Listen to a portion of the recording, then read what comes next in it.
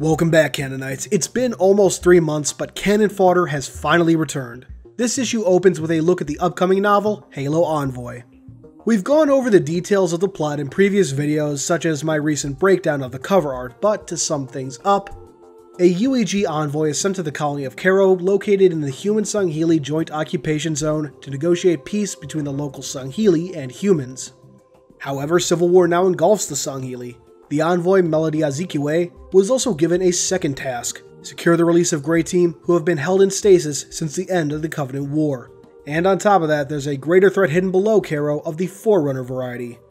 Halo Envoy is slated for release on April 25th, just 2 weeks away. This will be a full print novel, so anyone who doesn't care for ebooks, rest assured you'll be able to secure a physical copy of this one. Given the subject matter and the author Tobias Buckle, I highly encourage picking it up. The next section is rather interesting, featuring a map of Planet Cairo that will be included in the book. It shows a number of key locations from both Envoy and its prequel story in Halo Fracture's Oasis. Drawn by 343's own Sarah Campbell, this is a very welcome addition to the book that I imagine will help readers get a better sense of what's happening where throughout. Following that, we get an interview with author Tobias Buckle. Mr. Buckle has written 3 stories for Halo now: Halo the Cole Protocol, Dirt from Halo Evolutions, and Oasis from Halo Fractures. The interview focuses mostly on his 4th work, Envoy, but also gets into the process and ideas behind the other contributions. It's a great interview with a great author and fellow Halo fan. Be sure to check it out.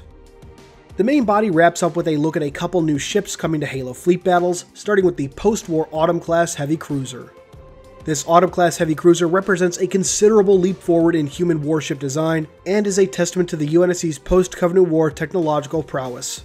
Using improvements and modifications made to the Halcyon-class light cruiser for Operation Red Flag as a starting point, the naval architects at Synoviet Heavy Machinery have added energy shield reinforced armor, powerful fusion drives, long-range targeting matrices, and a state-of-the-art magnetic accelerator cannon. These new weapons and systems are continually being improved to give the UNSC a competitive edge in battles against Covenant remnants and other threats that may yet arise. The Autumn class is one of my favorite post-war ships, and this new description reveals some interesting details, such as Synoviet being the manufacturer behind the ship, you may remember that name from Halo Reach, and confirming that they do have shields like other post-war models. I can't wait to use them in fleet battles.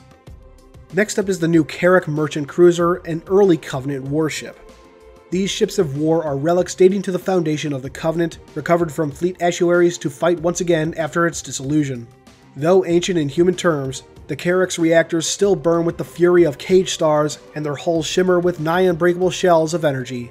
In the modern era, they have found a role as versatile cruisers and carriers, reinforcing naval battle groups and transporting armies under the flag of a dozen factions and would-be warlords.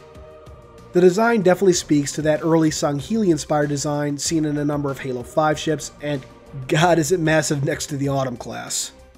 And that wraps up the main article, but we're left with just a little more. I'm not sure when this image started circulating, I first saw today, but in this little ad for Halo Wars 2's monthly content updates, we see the silhouettes of 2 hunters. People started speculating, perhaps initially as something of a joke, that we could see hunter leaders.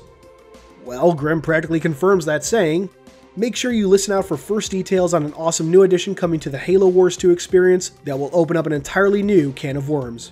Word has it that there might be some new, canonically intriguing details later this week for us to bond over." Worms? Bond? Yeah, if those aren't hints at a hunter leader or a leader pair, sticking with the Megalogolo lore, I don't know what is. So, are you hyped for Halo Envoy? Any wargamers excited for the new fleet battle ships? How about the idea of hunter leaders? Let me know in the comments below. Thanks for watching as always, and until next time, this has been Halo Canon. Hey guys, thanks for watching. If you liked this video, please consider giving it a thumbs up, subscribing, and sharing it around. You are the reason I get to keep doing this, so thank you, profusely thank you.